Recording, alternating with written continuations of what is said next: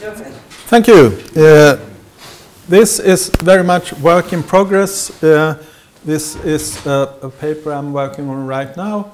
It's part of the research project Everyday Devices, which also includes Tobias Pontara at this department, Ulrik Wolgsten at Örebro, and Toivo Berlin at Stockholm. And this presentation, as indicated on the screen, it has to do with the genre system of early phonography in Sweden, roughly 1900 to 1935. What do I listen to when I listen to my gramophone? The basic research questions here have to do with how audio recordings released on phonograms were categorized during this period of early phonography. Quite a lot has been written about the repertoire in the evolving gramophone industry, but mainly I would argue from the point of view of post-facto categorization of what was released on gramophone. What I'm interested in here is how was at the time this repertoire categorized. What were the sort of genre labels put on various sorts of music in both in the marketing from the gramophone industry and in the reception of consumers. And related to this, what notions existed about the adequate use of different categories of phonograms? What were they supposed to be used for?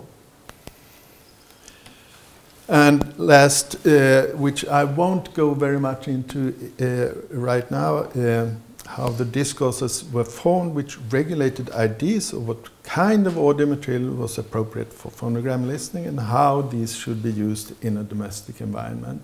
This last question is quite close to what Ulrik Wolgsten in our research project has been working on.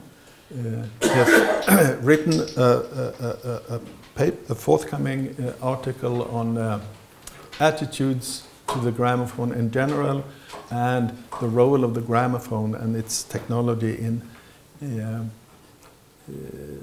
home styling and decoration of the home, how to fit that equipment into the domestic environment.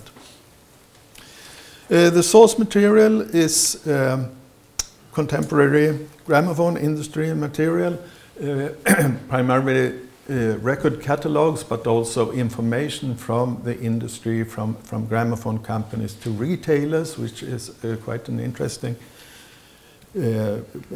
piece of material. All this is, what is left of this is preserved at the Royal Library in Stockholm. Press material, daily newspapers, and thankfully the digitized newspaper material at the Royal Library is now at last available here at Gothenburg University Library, so it's been quite useful. Journals and magazines of various kinds, not digitized. And I should add already at this stage, as often is the case in this kind of historical study, the production side is much better documented. It's much easier to access material from the gramophone industry and from retailers wishing to sell the product.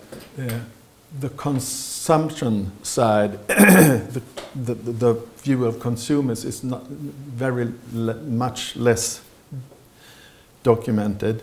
So often one has to sort of scan quite a lot of material from newspapers and such to sort of infer patterns of use, patterns of thinking about the phenomenon in question. Very short about popular music and genre theory. There are some recent studies of popular music genre systems, which mainly, I would argue, seem to take pre-existing media systems as a sort of self-evident given point of departure. We have media systems, and how do genre systems relate to these media systems? In the period I'm studying here, this is not the case. These media systems are in the process of construction. So the gramophone industry is sort of evolving from scratch or nearly scratch. In this period also other media, broadcasting and sound film are important in these connections. So this is a period where media systems and genre systems are in a state of flux, as it were. Pekka Gronov and Björn Englund in a very comprehensive article about early gramophone repertoire in Scandinavia claimed that the companies had to find out by trial and error what types of music would be attractive to consumers. And I would partly agree and partly disagree with Gronov and Englund. What was happening in this period, of course, some attempts were successful and some were less successful. It could be described as errors. But what the gramophone industry tried to do was try to define categories which in some way would be beneficial to record sales based on some previous knowledge and some guesswork. And it's the details of this process I'm interested in here. This is a sort of summary of the genre systems of phonograph cylinders. In Sweden, there was quite a large market for phonograph cylinders in the early 1900s, roughly from 1900 to 1905. And this is a summary of existing catalogs from that period. A central type of material was what is described as couplets and songs, revue couplets, as that is a particular type of popular song. And that's, as I said, the central category. One catalog uses the nice expression extra fine songs. And analyzing this, it's quite clear that these songs are extra fine both in terms of repertoire, opera arias, for example, and performers, professional opera singers singing these operas, making these songs extra fine. Orchestral music, which in the period of early acoustic recording, of course, was mainly wind orchestras, primarily military bands, various kinds of instrumental solos. The category Christmas dances and peasant polskas appears quite early. I'll return to that later. And then there's a huge category often labeled as miscellaneous, diverse, such as, and these are quotes, laughing songs, negro songs, yodel songs, sort of novelty items with featuring a material which presumably would be unfamiliar but interesting for a general Swedish public. A quite large category is what is called skildrande musikstycken, depicting pieces of music, which is some various kinds of sound effect tableaus involving music, but other sounds, sort of auditive sketches depicting various kinds of situations. And at last, humorous songs and humorous recitation. Humorous items being quite a large category in this connection. The gramophone in Sweden quite rapidly took over from the phonograph. The Skandinaviska gramophone, Scandinavian Gramophone Company, was established in 1903. It was a market leader in the Swedish market throughout the period studied here. And judging from both from the material at the Royal Library and from other sources, the phonograph, the cylinder phonograph, was quite rapidly pushed out of the market by the gramophone. The oldest record catalogue from Scandinavian Gramophone preserved at the Royal Library is from 1905. And now I'll start from that and I'll sketch out some of the central categories I found so far.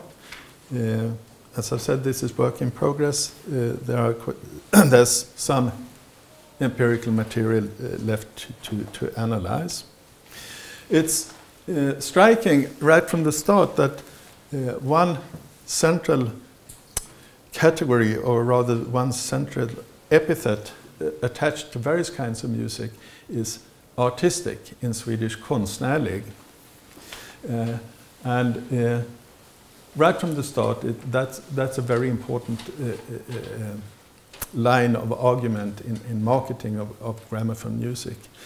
In the first Scandinavian gramophone catalogue, there are categories such as internationella konstnärer and internationella konstnärinnor, that is, international male and female artists. On the other hand, quite early there are also examples of traditional music marketed by reference to what I would describe as authenticity criteria.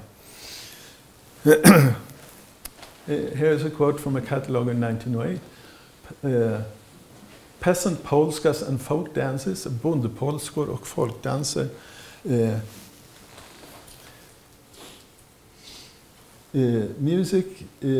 These pieces of music are an outstanding specialty, previously not existing here on record. They distinguish themselves by a particular freshness in the performance of original and extraordinarily nice melodies, hitherto not heard in this country.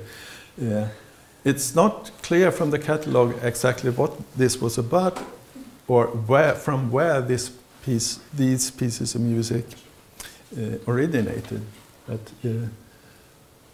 some sort of exotic, unfamiliar, but exciting music.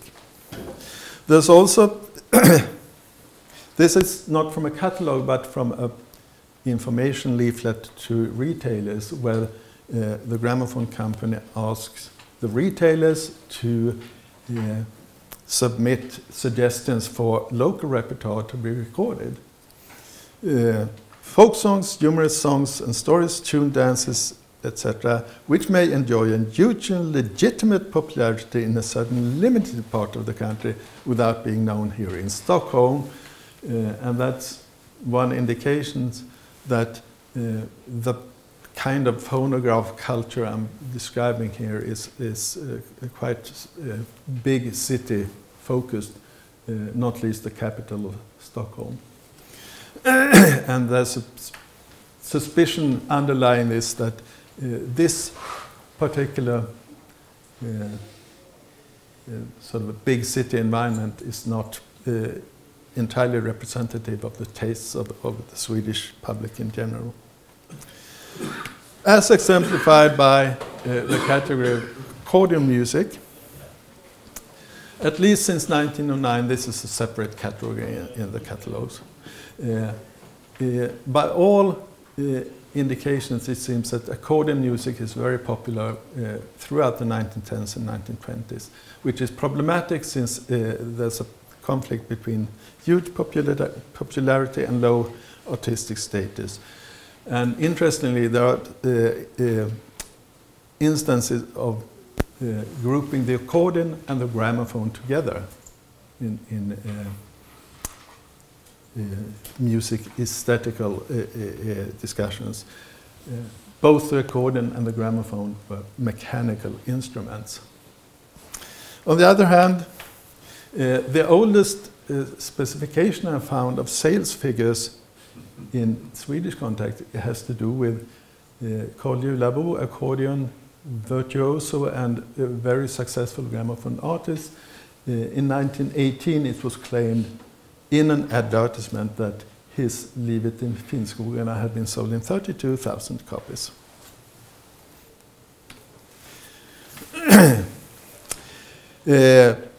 Yes, the accordion was marketed in terms of artistic qualities.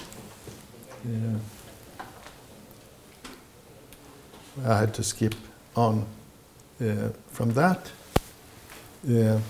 Another category is modern dance music, which is in a way the opposite to the accordion repertoire. And dance music is of course a central category. The interesting thing here is if one compares the record catalogs to newspaper material, there's a cyclical process which can be discerned involving international dance styles, dance schools, which are quite important for teaching people how to dance, and recorded music.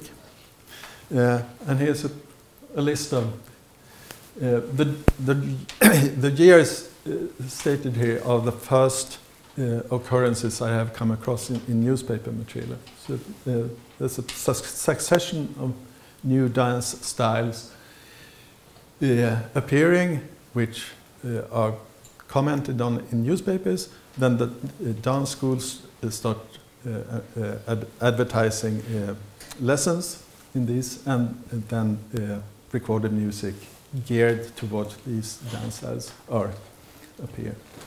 It can be noted here that both jazz in 1919 and blues in 1923 are presented as a new dance style, a new style of social dancing.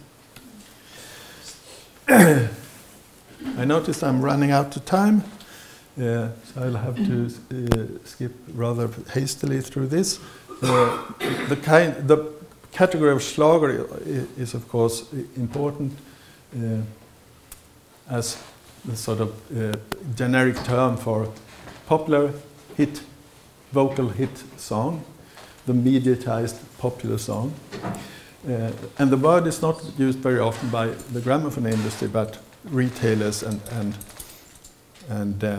reviews in papers use the expression more often.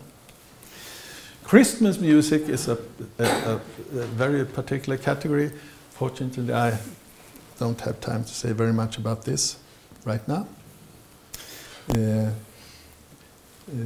But I'll try to go deeper into that in the forthcoming article. The record review, which is, I've looked for record reviews, and as far as I can find, the first I've come across so far is from 1923. That is a published assessment of a named individual record.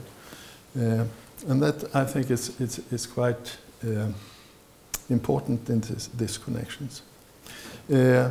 From the second half of the 1920s, there's an increased marketing of great classical works. And then we have sound film, which I won't have much time to say anything about now. And from the mid-1920s onwards, there's also a growing diversification of gramophone record genres, gramophone records used for a variety of uses, but still, of course, music, recorded music, is in quantitative terms the most significant category. So, tentative conclusion, not very substantially based in this presentation, but by the early 1930s, we have a fairly well-established and differentiated genre system compared to the situation 30 years earlier, catering for a growing number of subcategories. But in Sweden, a relatively late appearance of the phenomena such as record reviews or record collectors, also something that appears in the 1920s. And since the early 1910s, a large number of classified ads in the newspapers for second-hand records, which do not specify the titles. It seems to indicate to me that the individual record as a specific cultural object is not something which appears in Sweden until the 1920s. And also something which I haven't been able to argue very extensively here. It may be questioned whether using the gramophone necessarily means listening in the sense of focused auditory attention. Also something which seems to appear after 1920. So the subtitle of, the main title of this presentation, I conclude, is somewhat misleading and should perhaps have been termed, it's quite clumsy, what are the perceptual / cognitive / physical activities which are associated with my using the gramophone? Would have been a more appropriate title. Thank you.